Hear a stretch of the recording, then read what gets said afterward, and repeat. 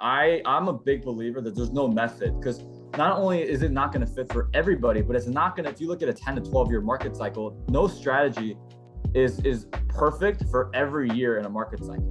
Mm-hmm. So, I mean, I'll use the Burr strategy, for example, right? And by the way, I love, the Burr strategy. Brandon Turner is a very good friend of ours. We love bigger pockets, but him and I have literally had discussions how the Burr strategy does not work every single year if you look at a market cycle. So, I mean, especially now, I would not do the Burr strategy right now. Sam and Daniel, thank you for joining me for our Thought Leader Spotlight series. I'm your host, Matt Camp, head of partnerships for DealMachine. And on these, we really like to shine a spotlight on industry experts like you guys who have inspiring stories and really educate our audience on the lessons that you've learned and where you see the market evolving. So today, really excited to welcome on Sam and Daniel, or you might know them better as the Kwak Brothers, on their social media channels on YouTube and the like. You're real estate investors, mentors, authors. You've been investing since age 22 and 20. And you are today a mentor and also a coach for countless newbies that are just getting into real estate. So really excited to have you both on. Yeah, excited as well. Yeah. To start, can you maybe talk a little bit more beyond that bio about your journey in real estate investing and how you guys got to where you are today? Yeah, Daniel, want to kick it off? No, why don't you go ahead and talk about our story? Because I think I could provide a lot more of the technical knowledge. So why don't you tell a story first, and then I can chime in at the end. Yeah. So we started back in 2014. We got interested in, real estate investing through reading books like Rich Dad Poor Dad. Really, it all started back in 2013.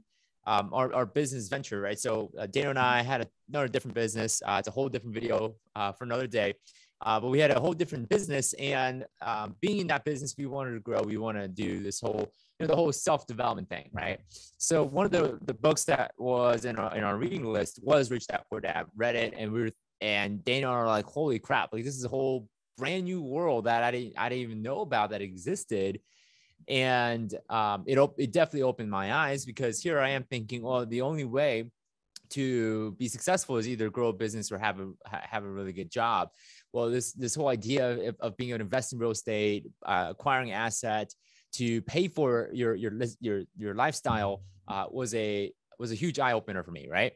So we got excited, started watching YouTube videos about it, reading other books about it. I mean, it was just a rabbit hole of getting as much information about real estate investing at the time. But there was a problem. It was a big problem for us. The big problem was that, well, number one, we didn't have the money. We were 21 and 19 years old at the time. All we had was just an excitement to our name. That was it, passion and excitement.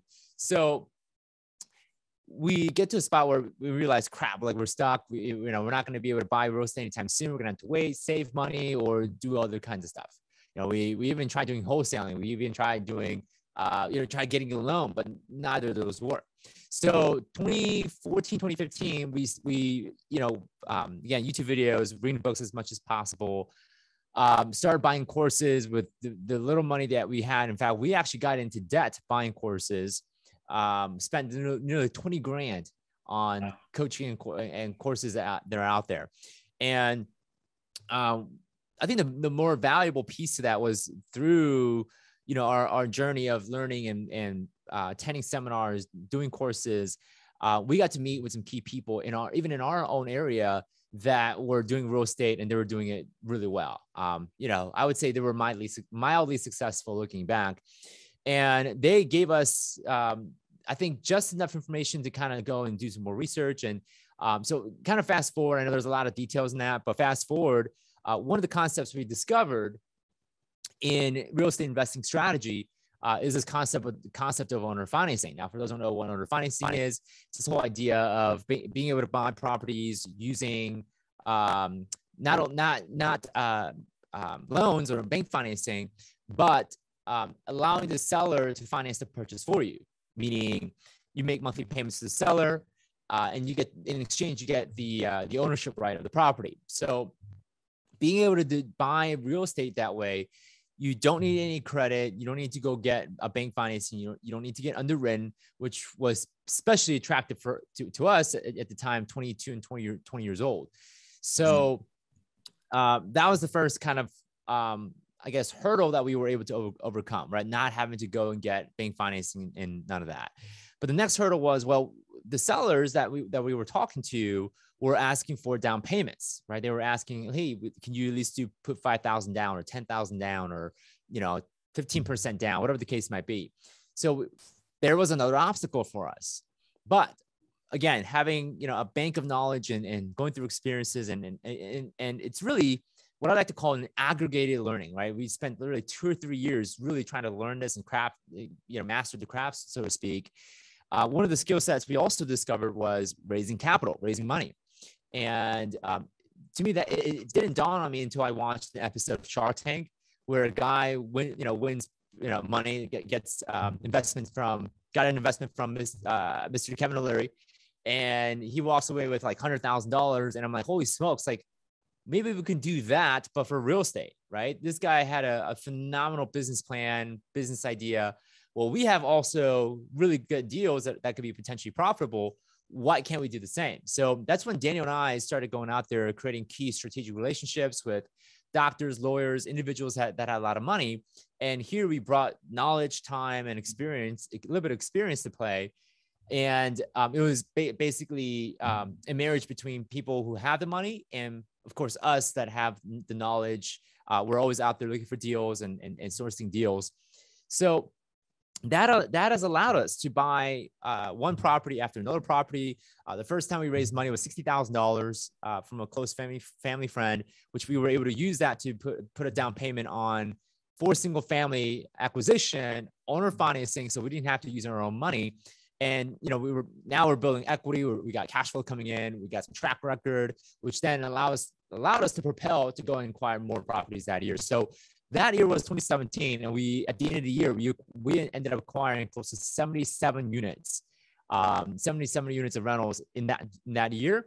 And then Daniel and I both looked at each other and we got bored. And Daniel said, let's start working on this private equity thing. And I think it was last year when Daniel really put the pieces together, and he can tell you more about that. But that's kind of the journey where from 2014 to really 2017, we didn't do any deal. Like we just focused all of our time and energy, surviving, but also learning as much as possible, getting mentors, coaching courses, book. We spent a lot of money and time where some people would have quit maybe halfway through, but we didn't. We were obsessed. We were passionate about it. And we really wanted to see our goal and vision come to life.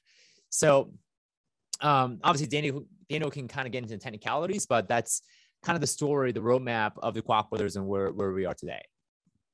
Yeah. And do you think for just because you coach so many new real estate investors and people just getting into it, do you recommend them going that route as well in terms of that intense of an education, or is there a way that you can, that you recommend accelerating that for them, or how do you kind of coach them through that first stage?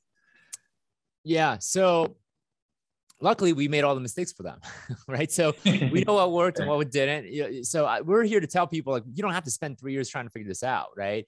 Bootstrapping it as people will call it. Like we put together a pretty much a blueprint and a system on how it works. And, Daniel and I, having seen these processes over and over and over, we know what works and what doesn't, right? What turns to make at certain direction, certain part of the deal, or, what type of pitfalls to avoid when creating partnerships. So yeah, the beautiful thing is, when you have someone that has done it already, you don't have to try to, reinvent the wheel, so to speak. Right. You can work with people who have figured it out, turn it into a system, and use that system to succeed on your own as well. Yeah. Well, what are, obviously this is a broad question, but what are some of those most common mistakes that you see them make, that you see any newbie in real estate investing make today that, maybe outline a couple for us that, hey, these are immediately ones you should be thinking about it when you're getting into this? Yeah, Daniel could probably answer that question really well. He sees that all the time. Yeah, I would probably differ actually than what Sam said. And as much as obviously I love my brother, I'd say I probably actually disagree with his recent answer to a degree, right? Not 100%, because we did spend a lot of time. We always disagree. This is how it works. friction-free team, maybe. Brothers, you know. I tell people, Sam's answers are, spoken like a true marketer, right? We've got the blueprint, come one, come all, right? So I would say, in reality, right? There's a lot of things that we did that yes, a lot of the do's and don'ts, but sometimes what didn't work for us may work for somebody else. I've seen it happen all the time, even with my students. When I train them every single week, every single day. I mean, there have been a couple of times, not a lot, right? But a couple of times where I've actually blatantly told some of my students, hey, like, don't do that. And they've actually challenged me. They're like, well, Daniel, this is my plan. Like, this is why I do what I do. I'm taking some of the other stuff that you taught, outside of that one point, and we want to do this, and it works. So if anything, I try to institute our students, look, every real estate is local. I'm so tired. One of my biggest pet peeves is when a lot of these other gurus and coaches say there's a one size fits all method to doing every deal. I've been doing this long enough, and I've done enough of these. I've spoken to hundreds and thousands of sellers, and I've coached and mentored hundreds and thousands of individuals. There never is a one size fits. I'm a big believer that God has created every single one of us very differently. Therefore, every deal is going to be different. Every seller, every investor, every appraiser, attorney, manager, you name it, everybody's going to be different. So for them is, well, how can I teach them the skills to at least be resourceful? That way, no matter what ingredients or what factors are in the deal, they can find success and they can find a path to victory. So when it comes to, I'll kind of address your question, Matt. Some questions, the question you said was, well, what are the things, right? What are some of the most common rookie mistakes, that people make? And I'd say one of them, the first thing that pops into my mind is, everybody has this desire to raise capital. We hear it all the time, right? I mean, everybody's brother and sisters and boyfriend, whatever, wants to raise capital to learn how to do real estate deals. And that's kind of one of the most common rookie mistakes is they see their ability and their need and their gap to raise capital, but they never see their ability to actually execute and allocate that capital. So I'd say, to kind of sum it up, the big rookie mistake is people see that raising capital as the end goal. If anything, that's kind of just the beginning, because now, you have to do what your job is, which is to allocate and mitigate the risk of that capital. So there's one. Another one I'd say is probably when looking at the deal, only paying attention to the cash flow. That's a really big rookie mistake that I see, because, myself included, but a lot of other, experienced, top-notch, I call them black belt real estate investors.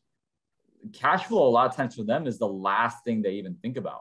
The first thing they think about is the risk. How can we mitigate the risk of this particular deal or portfolio, or how do we mitigate the risk of this market? Then they talk about the cash flow. So, I always seen it and I've observed it, but it seems the best. They always protect their downside, and the upside always takes care of themselves. A lot of the amateurs, they pay attention to the upside, and they think they take care of the downside, but they really don't. Yep. Both of those are a great way to kind of reframe your mindset. And like you said, especially raising capital, like, that's just a means to an end. Like, that's the beginning of the journey. Right. So 100% agree there.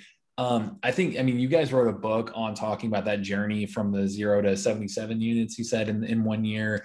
I know you've kind of termed this force strategy to acquire those deals. And I know, Daniel, you just mentioned, like, hey, there's not a one size fits all strategy necessarily. It's about a toolbox of things to use based on your market. But can you kind of give our audience the playbook behind that force strategy and what it is and how our audience can leverage that? Yeah, so it's the book is titled 0 to 75 units in 1 year. We decided to title it 75 because it's more marketable. So easy to remember. Yeah. Sure. Yeah, it is what it is, right? As much as I love real estate and I love teaching, the marketing piece is the most important piece, right? It's there for a reason. So the FORCE strategy is an acronym that stands for find the deal, right? Owner financing, raise the capital, cash flow it, and then expand the empire, right? So it's the C in cash flow represents kind of the management structure of your business, taking care of your cash flow. And then the E stands for expand your empire. There's a lot of people who know how to do deals, but don't know how to do a business. And that's kind of what that E stands for. So that's pretty much our acronym. Now, in terms of the one size fits all, I'm a big believer that there's no method, because not only is it not going to fit for everybody, but it's not going to, if you look at a 10 to 12 year market cycle, no strategy is perfect for every year in a market cycle. Mm-hmm. So, I mean, I'll use the Burr strategy, for example, right? And by the way, I love, the Burr strategy. Brandon Turner is a very good friend of ours.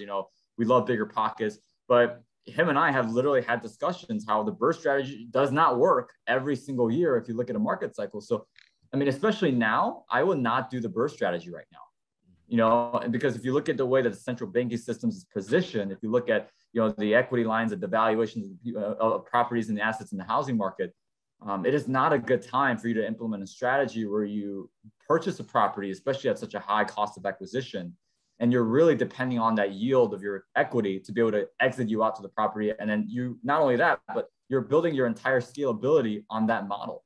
And it's tough because at the end of the day, you're really working backwards if you do that. What I would recommend, however, as much biased as it sounds, the force strategy works beautifully right now. Because, one of the things I'm telling all our investors is, now is, especially now, right, is the time to really do these owner financing deals where you can lock in a long-term fixed rate financing with the seller.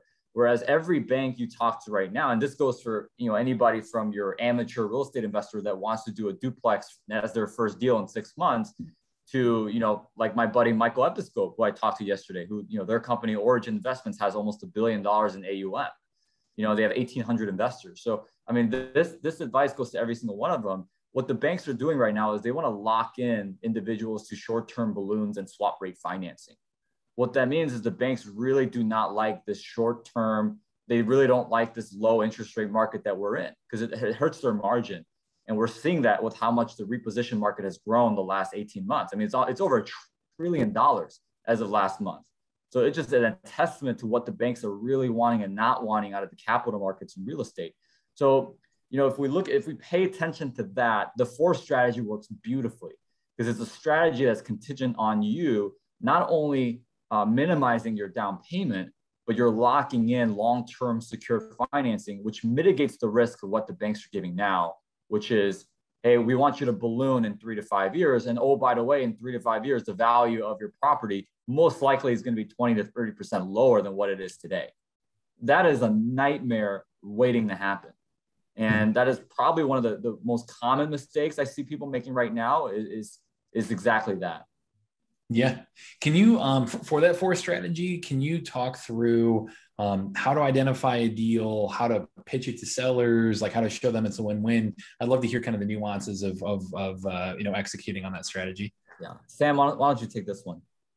Yeah. So as far as this force strategy, I mean, I guess it depends on where you want to start, right? Because I guess the framework of the force strategy, it starts with finding the deal. It always starts with that. And I think, if I'm going to do a quick little plug, right, DealMachine can definitely help you find the deals, right? Mm-hmm. I could definitely and I think one of the useful and one thing right off the bat that I discovered with DealMachine is it tells you, who, if it's whether it's being owned by a landlord or not, and who the landlord even is.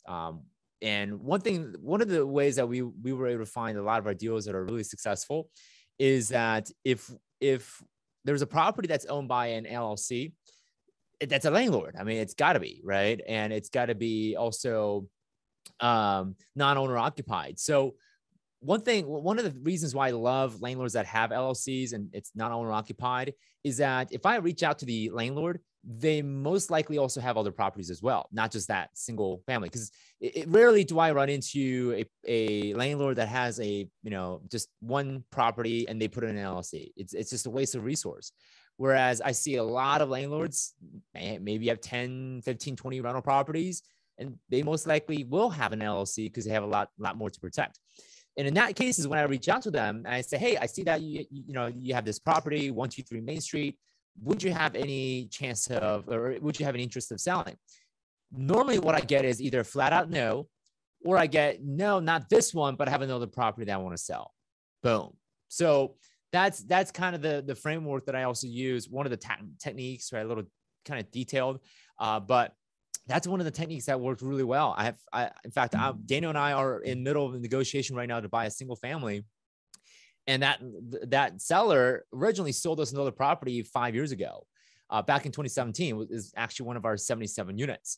And that seller is now interested in exiting in other properties as well. So that the property that we're looking at right now has come from that same technique that has worked in 2017, still works today. But what's interesting is that we didn't have to work for that lead. The seller came to us because we already built that relationship and rapport. So as time goes on, as you build relationships with sellers and you kind of build that reputation, even in your own market, it becomes easier and easier and easier, mainly because you have people reaching out to you instead of you doing all the sourcing. So that's the finding the deal owner. And the next thing is the owner financing it, which we have a complete system to it. Of course, Daniel mentioned it earlier where we disagreed, right? As far as not all owner financing is going to be the same. And I do agree with that. There are going to be scenarios where it's kind of like judo, right? You're going to have to change techniques depending on, right? On your opponent. Not saying that the sellers are your opponent, because you want to try to work with them as much as possible. And raising capital, but raising capital, like what Daniel was alluding to earlier, does not happen until you have an exit, you have a deal, you're going to be profitable, you've mitigated all the downside and risks. And cash flow is the C part of it, is having a really solid team. And we're talking about property managers, general contractor, inspectors, attorney, maybe even a title company. But just having that team, if you don't have an ongoing team that's going to support your rentals and your investment, I've seen really, really good deals turn into garbage over time. And I tell people all the time, if you don't have a team, then you will become a motivated seller at one point. And that's not where you want to be at. So I like to say that all the time. An uneducated investor today is the motivated seller tomorrow.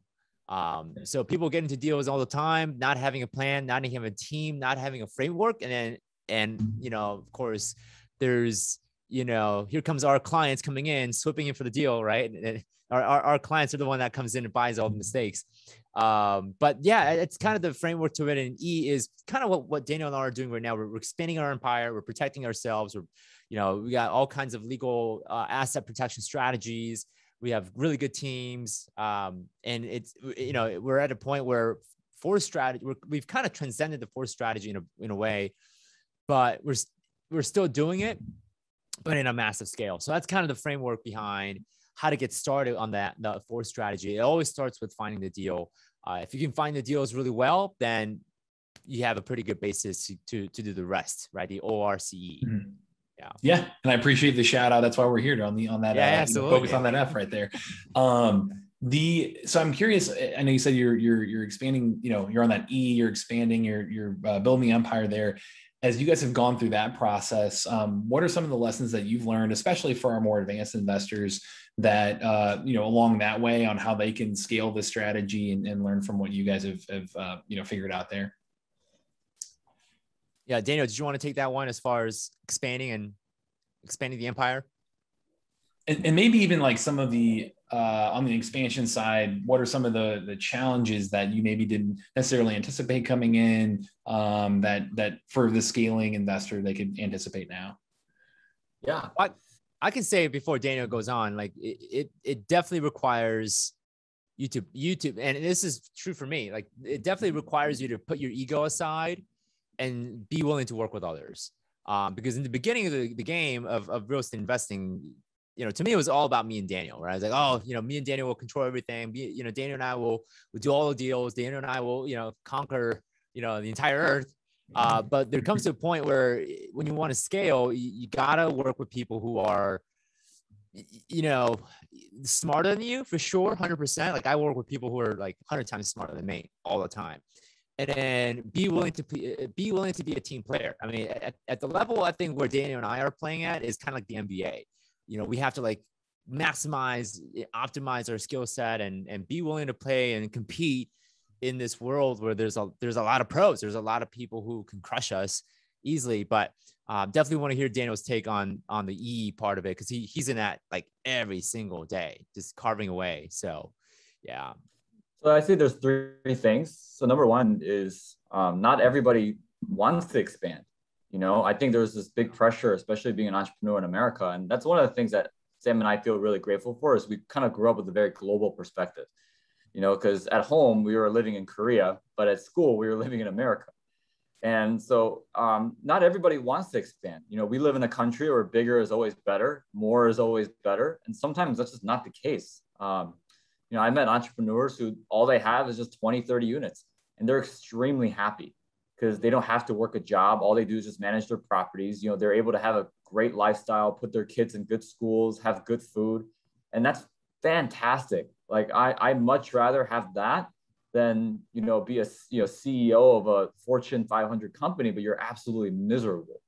So that's number one is, ask yourself if expansion is what you really want to do, because there comes a point in your craft where if you're not giving 100%, it will start to show, so I'm a big fight fan. I love the UFC, and there's a champion, former champion. He's retired now, but there's a guy named Khabib Nurmagomedov.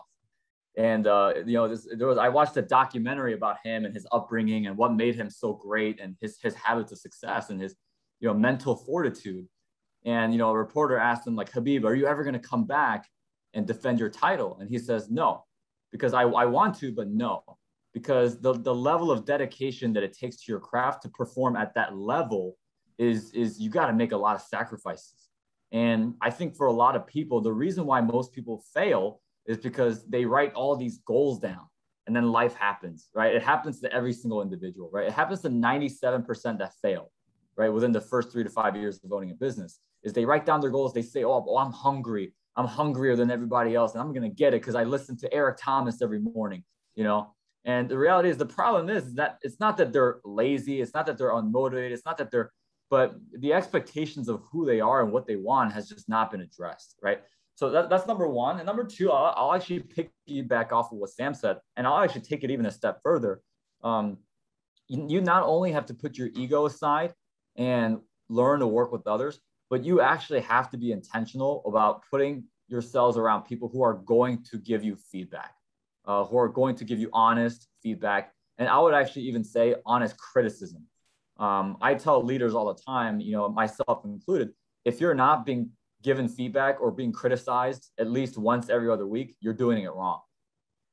So for me, I could probably list off 4 or 5 people right now that give me feedback and criticism intentionally on a weekly basis. So I've got a buddy of mine, his name is Andy.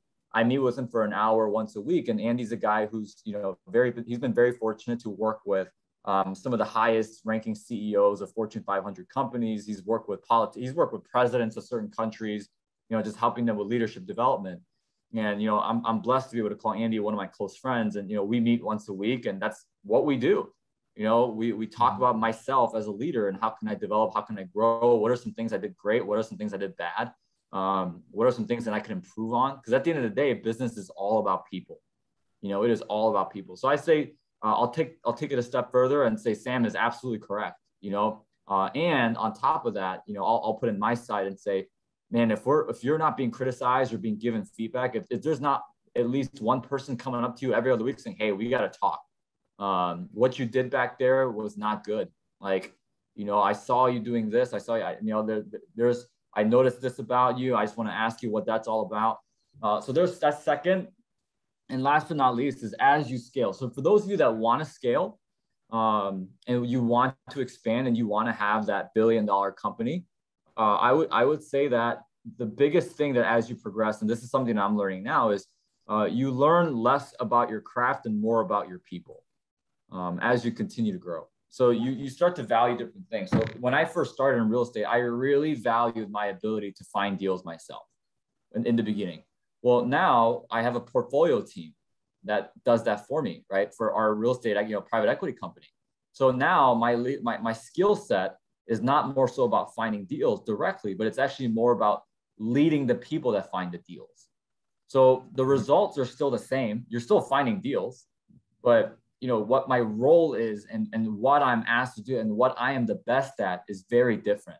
So my top 3 things as you scale, I always say have a top 3. What are your top 3 superpowers? My top 3 superpowers that I know at the end of the day I am responsible for is raising capital, allocating that capital based on what the market is doing, which means I got to know what the market's doing. And last but not least is to be the leader.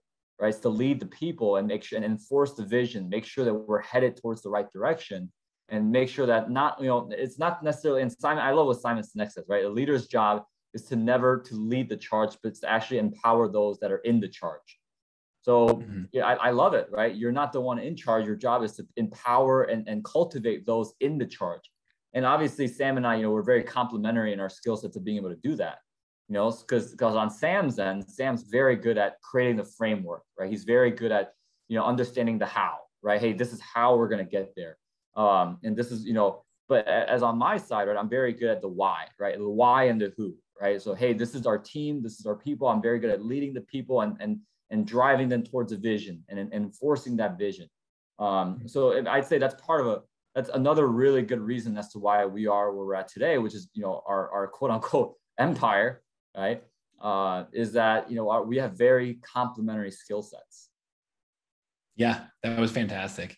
And you did touch on there, part of your skill set there, Daniel, saying is like, hey, I need to know where the market's at. I need to have a pulse on things. This has been fantastic today. So before we go, I did want to ask a little bit about that. And I know you said you guys are in the middle of acquiring a single family home, especially, obviously you said like, hey, it's, markets are local. It's not all one big thing, moving together necessarily, but I would love to hear a little bit of your thoughts just because you guys put out great content on YouTube around that. Hear a little bit of your thoughts around the state of the market, especially single family home, and how you're adjusting your strategy overall. Yeah, by the way, I just want to make it really clear. So somebody who's watching this podcast might think, oh my gosh, all they're doing right now is a single family house. Like, why should I listen to them, right? They're doing one deal. No, just singled out that example. Yeah, for sure. But that's actually for our parents. We're actually buying properties locally that are smaller, right? Like the duplexes, the single family. So that by the time our parents, they can live comfortably, right, in 5 years, 10 years, right? And I mean, we already kind of taken care of them now, right? But we want to really make sure that, the nails in the coffin in terms of their financial security, not ours. So in terms of what's happening with the single family housing market, right? I mean, if you look at the housing report and Redfin, Zillow, and obviously the National Association of Realtors, they do a phenomenal job at putting out monthly reports. And if you look at the report for July, obviously, we've had the highest median sale price in the history of the United States at $385,000 per single family house. And obviously the report for August is most likely going to decline. What's really interesting is I don't know if we've seen this a lot. I'm a big history guy. So what people don't know about me is when I was in college, I'm a college dropout, by the way. So, hopefully no judgment. But before I changed my major to business, I was actually a history major for 2 years. And so I love history. One of the things my wife and I did is we went to Boston and we checked out all the historical museums and we had a blast. But if you study history, it's very few times in the history of our country where we're seeing what we're seeing now. We are obviously undoubtedly in a bubble. Now that bubble, the big question, right? Because that's something you cannot deny. But I think the big debate that is happening right now is whether or not the underlying economic growth that is charging the bubble is sustainable. And it's very interesting what's happening currently. And by the way, bubbles can be created for all sorts of reasons. If you look at the first asset bubble in the United States, most people don't know this. Matt, maybe you know this. Do you know the first bubble? The first asset bubble that happened in the United States? No, you always hear the tulip example. I don't know. Yeah. So the first asset bubble in the United States was in 1796, and it was actually around land, surprisingly. Interesting. So you would think, right, in 1796, the country is expanding, right? We just got off the war with Britain. You would think that there wouldn't be a bubble around land, but sure enough, there was. And if you look at the real estate market, every single almost vertical has their turn. We had it with single family housing in 2008 with the mortgages and the subprime mortgage and whatnot. But what I'm seeing right now is a very interesting driver towards the pricing of assets currently. So obviously there's a lot of artificial boosting that's happening. If you look at what powers the single family housing market, it's mainly the central banking system. The way that the central banking system is being propped up right now is by what my friend Dave Seymour will call Mickey Mouse money. Meaning that not only do we have over $1 trillion in the reposition market, which is a lot of temporary cash to fund temporary operations, but, we're seeing record numbers, obviously, in how much the Fed has in their balance sheet. We a lot of times forget that the Fed's purchasing $40 billion worth of mortgage-backed securities every single month, which is a big reason as to why the mortgage rates are being kept so low. So aside from that, the big question for me and the big thing that we have to pay attention to is, what are the big economic drivers that are fueling the cost of the single family house? On one side, you have a lot of individuals who are saying, well, the mortgage forbearances are keeping the assets out of inventory, and that's why that, the single family housing is so, is so big, right? It's the assets, right? There's not enough supply, too much demand, and then, a lot of people counter that by saying, well, the number of supply of homes have been the exact same, the same time, right? We're not, there's the same amount. It's just that the homes are flying off the shelves a lot faster. And of course, what most people don't realize is obviously the millennial generation, which is us, we are now at the time where we are in prime time home buying age.